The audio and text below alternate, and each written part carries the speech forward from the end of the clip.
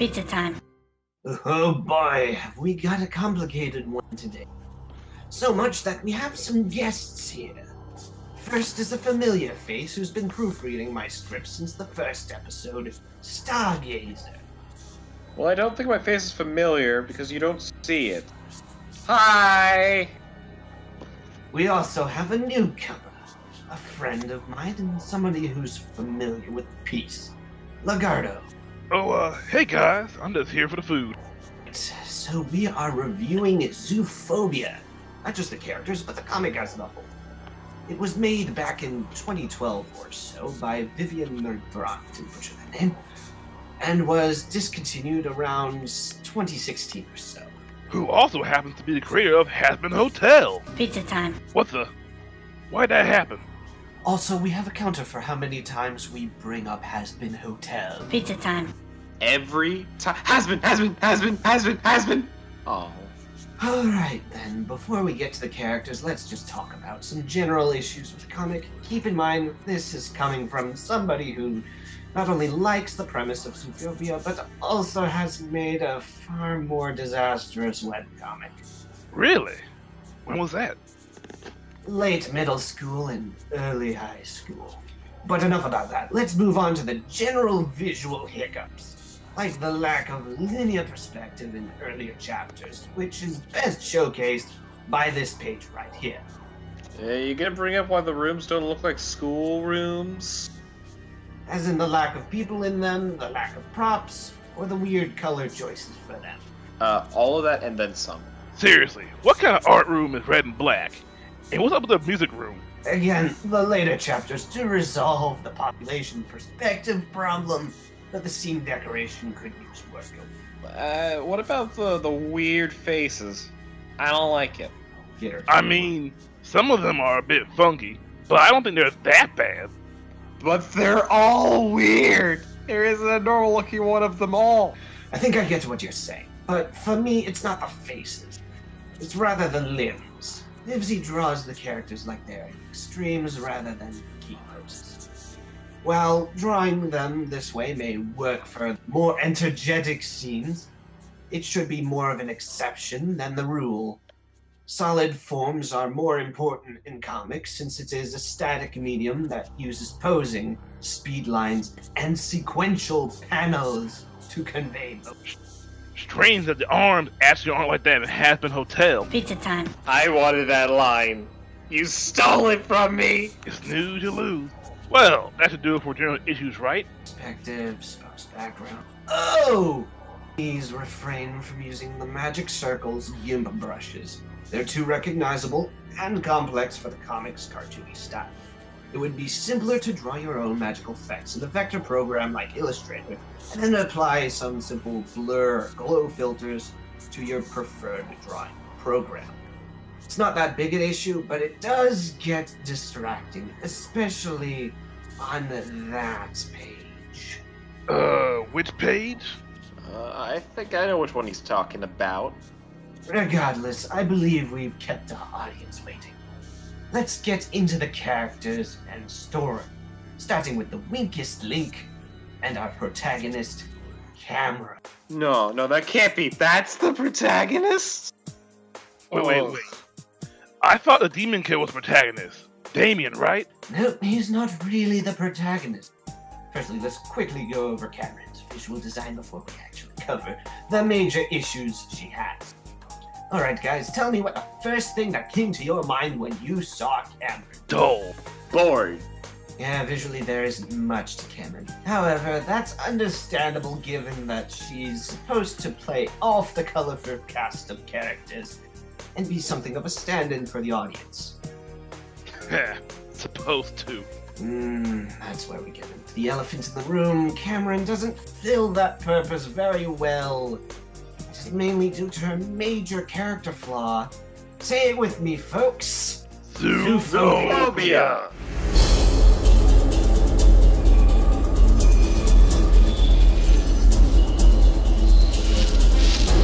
While it's good for a character to have flaws, Cameron's Zoophobia is supremely crippling for her to act as the protagonist, especially during Chapter 2. which starts with her, but then shifts to other characters. It makes her character nearly static for the whole chapter. The audience barely gets any information because nobody is there to ask questions. It's sad, because she has hints of positive character traits, like when she finally decides to do her job and give Jack some counseling. She's a counselor? Yes. For the school? Yes.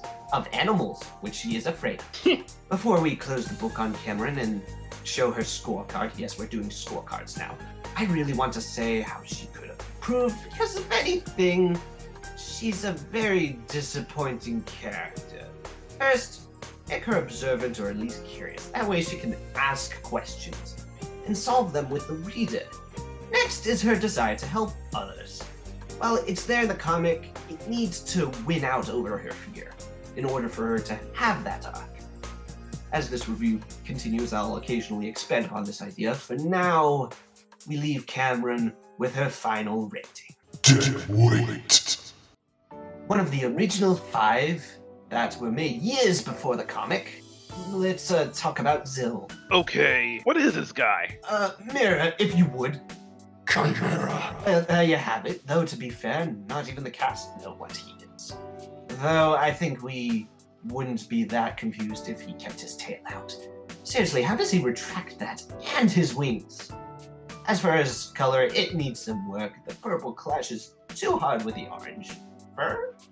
Either make it bluish or have a bluish purple. As is, it's a little too garish for me. As for his character, initially he comes off as having an arrogant streak, though he does have some redeeming qualities like being protective of his friends, those being Jack and his girlfriend Kayla. On the other hand, what kind of boyfriend forgets their anniversary? The foolish guy? Yeah, probably. I've got 2 situations where Cameron can help Zill. Either through Kayla taking him into counseling for their relationship, or having him find out about Damien shoving Jack into a locker. This would escalate into a scuffle between the two, getting both into trouble, would send them to Cameron's room for some help, and we could actually learn a bit more about the two. Cool. Like we mentioned before, Kayla is Zill's girlfriend. Design-wise, she's alright. She's kind of a brown dog. Kangaroo. What? Don't believe me? Check the wiki. Mira! The reptile is correct. I'll be. Well, in the comic, it was hard to tell. Maybe revised its snout to resemble a kangaroo. They tend to have rounded noses. Before we delve into her character, we talk about this line where she finds out Zill forgot their anniversary. And it is, and I quote, "This upsets me." That's it? That's all she's got to say? It's not that bad. It's that bad. It's that bad. Setting that weird line aside, Kayla is otherwise an okay character. She has her interests like singing, fencing, but aside from her relationship with Zill, we don't get that much of her outside of that.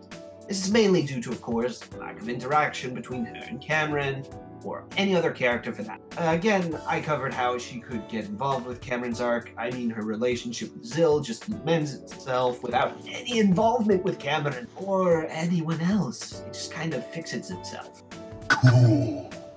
Now, some of you may know this character from Vivienne's third-year SVA film, The Son of 666. You mean the real protagonist? I mean, he did make the most of the comic, of what I read. Well, I suppose you want to take this one then. Oh, my body is ready. Let's give this thing a go. He's got a Shadow the Hedgehog look going for him with the red and black. I'd also make him look more dangerous. Maybe give him a more punk little boots. I don't know if he gets better later on, but I remember him being nasty to Zill and Jack. Especially when he stuffed Jack into a locker.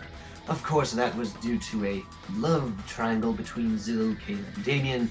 For any who need clarification, simply refer to the Zoophobia relationship chart.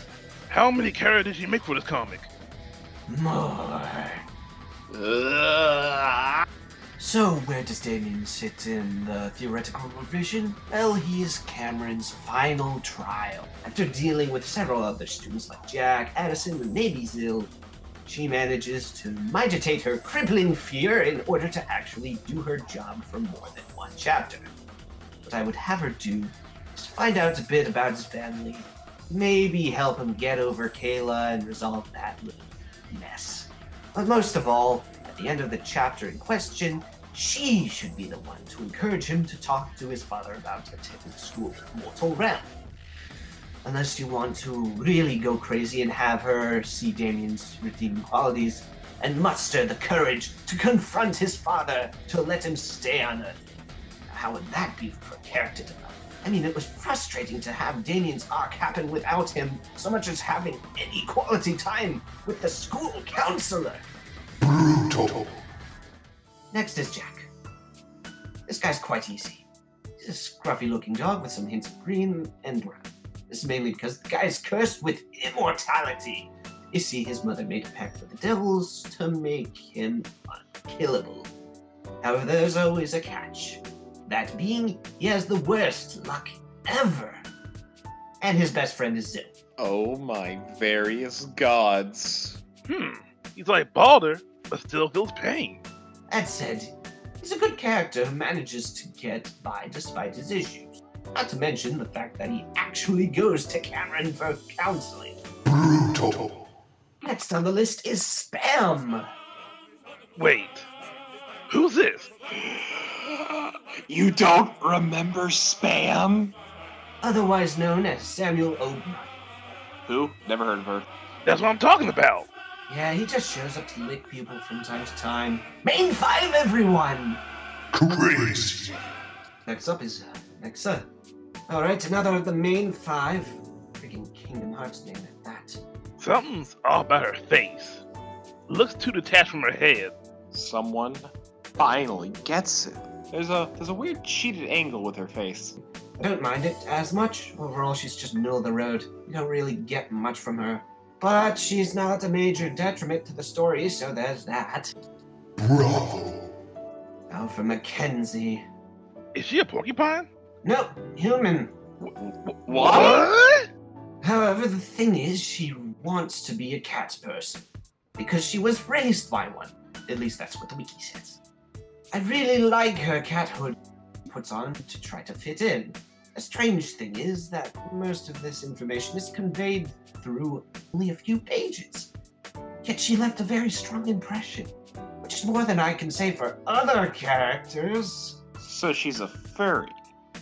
Yes, in a world of furries. Incredible. The worst part is she's ostracized for it.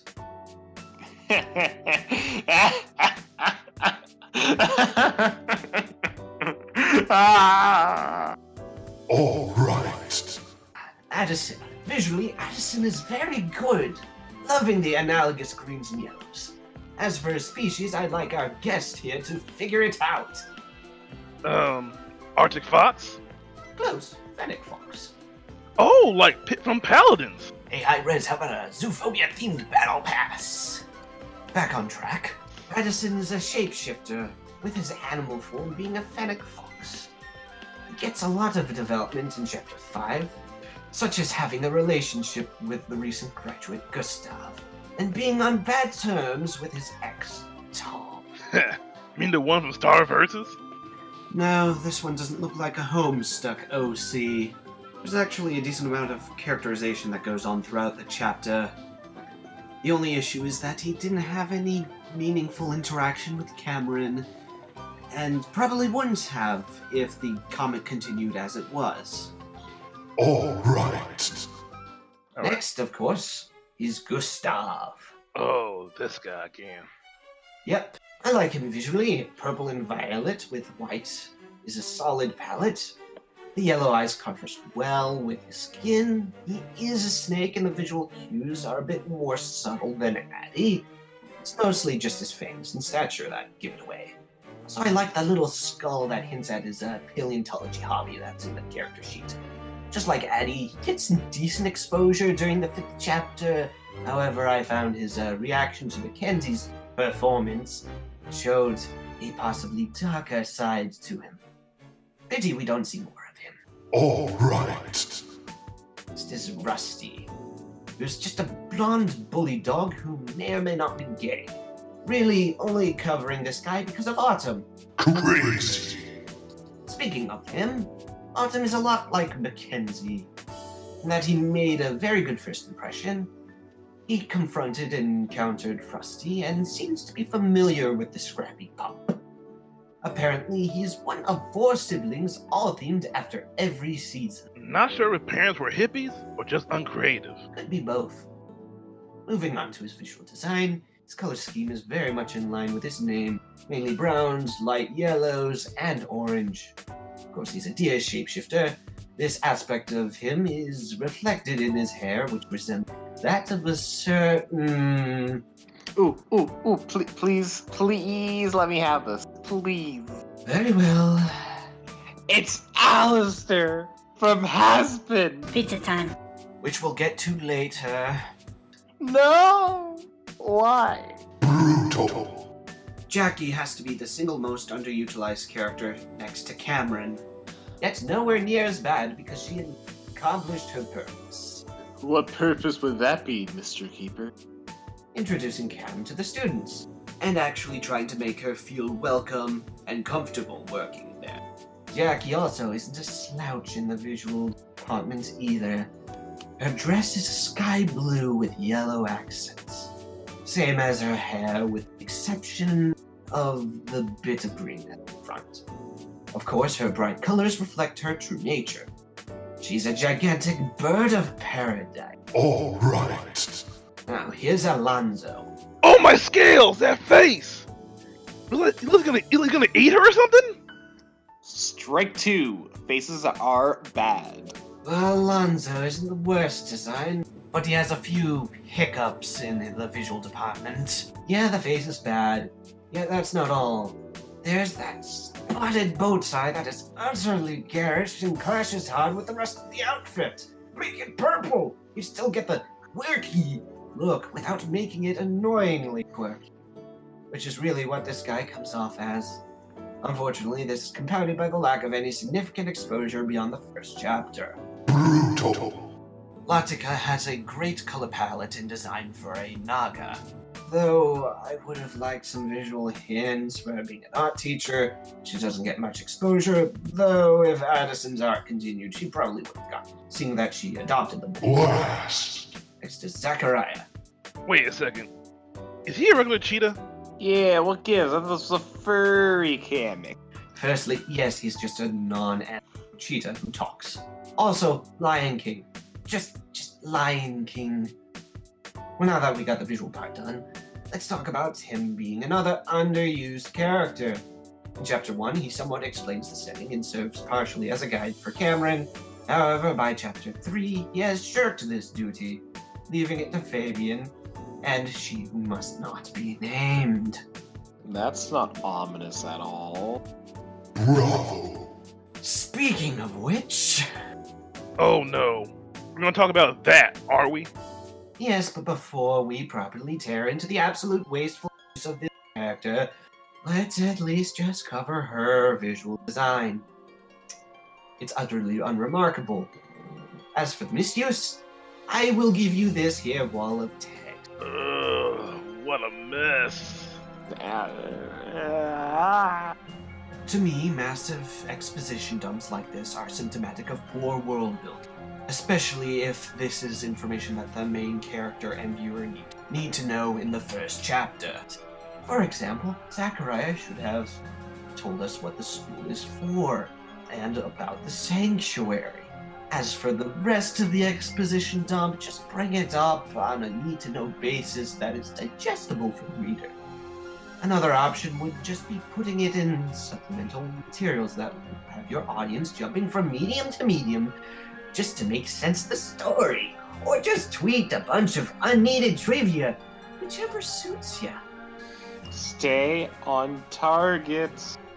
Okay, fine. I really wish this character could authentically interact with Cameron rather than only be used as a crutch to give the audience needed context for the story. I see potential for this librarian, but alas, it's not so. Dead weight. Not much to say about Keiko and Christopher, maybe, I don't know. They are the doctor and nurse respectively. Both are crazy in their own ways. Overall, pretty solid extras. Crazy. Come on. Vivienne's a quick one. He's a red fox that constantly hits on camera. Disgusting. Okay, there's a bit of connection between him and this vampire fox that shows up in chapter 3 that goes absolutely nowhere. Again, good character that is simply underdeveloped. Bravo. Carrie here is very solid in the visuals department. She's got a very earthy palette suitable for an outdoorsy looking outfit. That said, I have but one gripe with her design. For the longest time, I thought that she was a guy. Really? Look at a picture on the wiki. When did this get posted? Why didn't she look like this? Why, Viv? Why do your renders look so much better than the comic? Why? You done? Yeah. So Carrie is one of the few members of the cast who really sit down with Cam and talk with her, rather than freak her out for whatever reason. Given the fact that she's an expert on supernatural beasts, she'd be able to explain certain elements of the setting to Cameron when they crop up. Unfortunately, again, underutilized. Blast. Oh, this guy. Oh no. Well, you gonna talk about this, Nathan? This guy. Okay now, let's not lose our shells. Nathan here. He's a reptile guy. He looks the part. Nothing to write home about. He's mainly an extra in this comic. Said there's a certain sketch I want to show here. It's the pasta spider! Pizza time. That's right. Suppose he's gonna be a friend of Angel Dust. How many Hazbin characters started out here? Oh no. God help us. Bravo.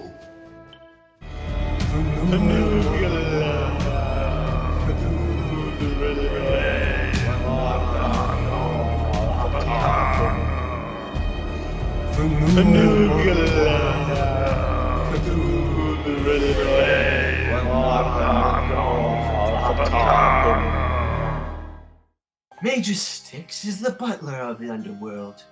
He looks the part. I just wish his color scheme was more than 2 primary colors. Not much to say about the character. He mostly plays off the cast of demons in the underworld. You know, his dynamic reminds me a lot of Zazu Mufasa from The Lion King. Yeah, that seems about right. Blast. Hello, nurse!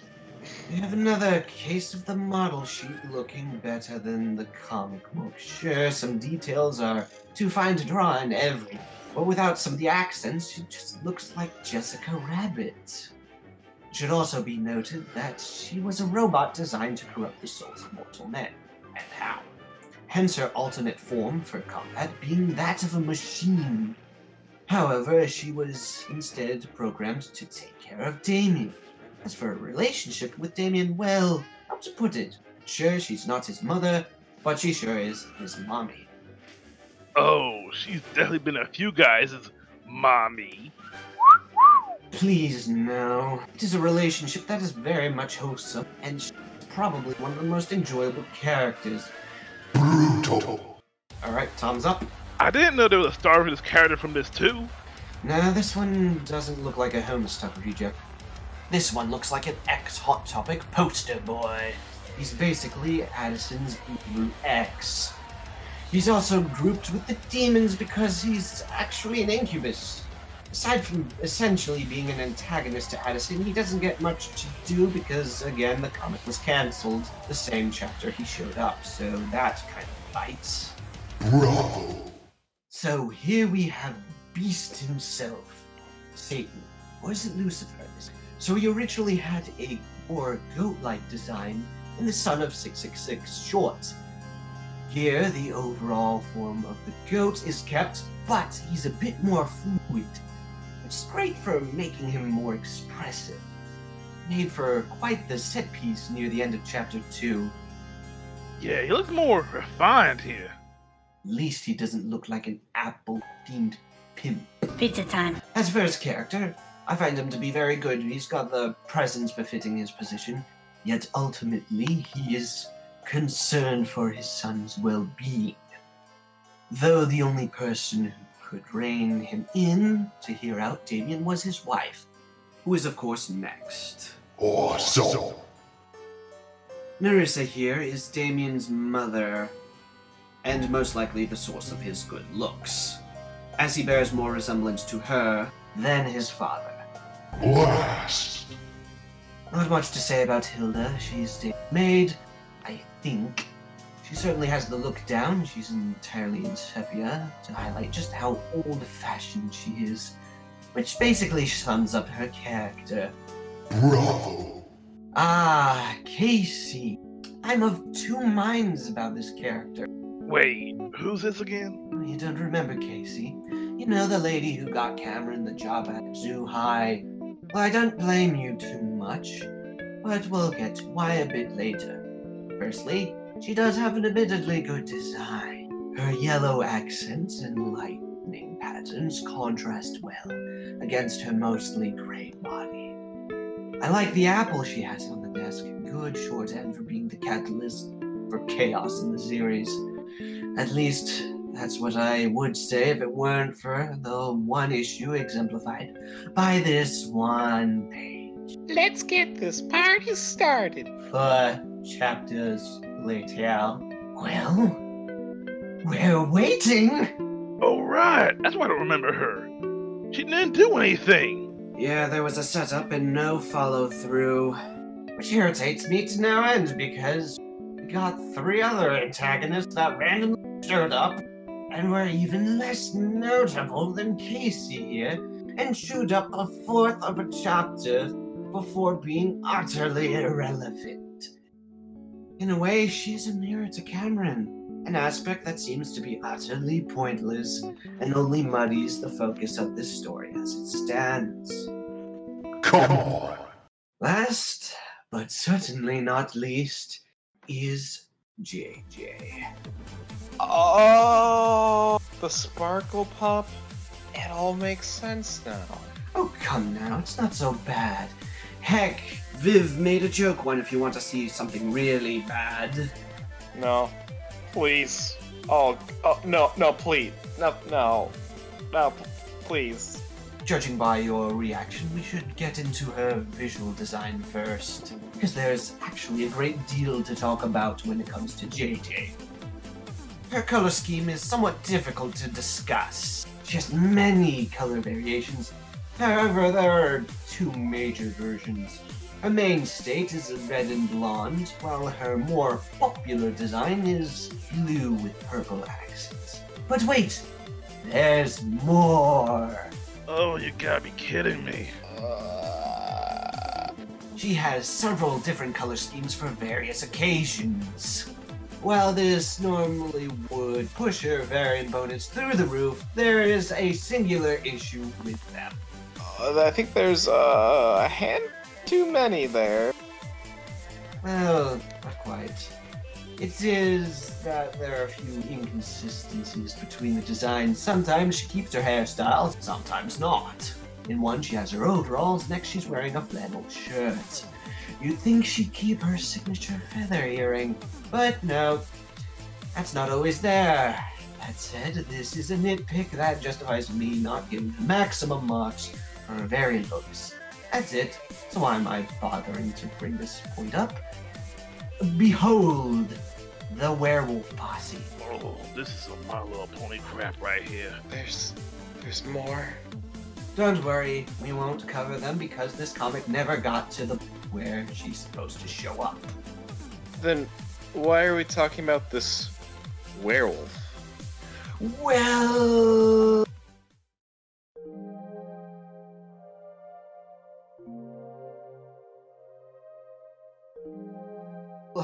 Before we even get to JJ's first appearance in the Zoophobia Extended Universe, I should clarify that she was originally created by Doll Creep, who gave the rights to Vivienne.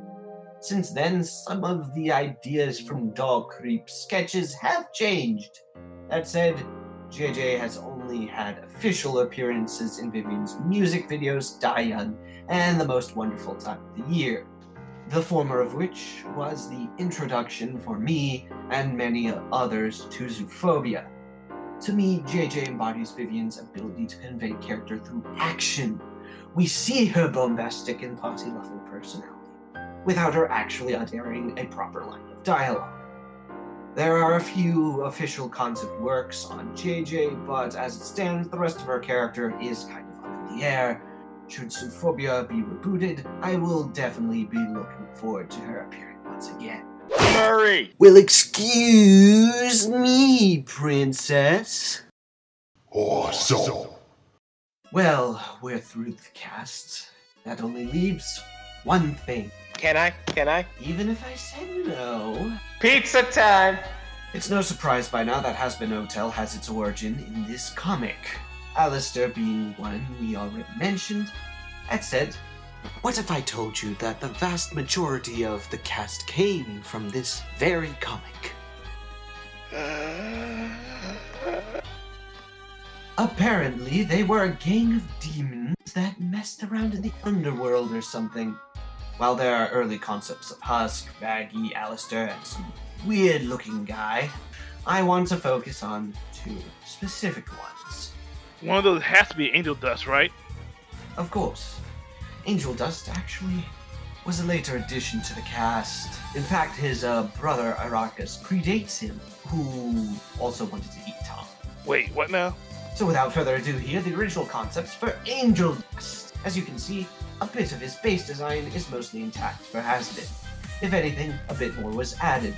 The only major change was his drag outfit, which was a welcome improvement. Seriously, where was this dress even going? Other than that, he started off as a minor character, and now has moved up to being one of the main cast of the show. Now then, I'm giving you two a chance to guess the other Hazbin character that I'm going to cover. I don't even know a quarter of the cast of that show. Nah. I thought she was created just for Hazbin. Truth is often stranger than fiction. Even Charlie has roots here, though this version of her is so different that she might as well be another character altogether. Supposedly, she was going to be something of a motherly figure to the human gang. Again, completely different from Hazbin Charlie, at least as far as me. Overall, I think Zoophobia is just a very unfocused comic. If it had a decent rewrite, or if it was just restructured in a streamlined manner, I think it could actually be good, but as it stands, it's just kind of a mess. That said, I'll be seeing you all in the next episode of Design Dungeon, which is going to be... Nico, it's Roman. Let's go bowling.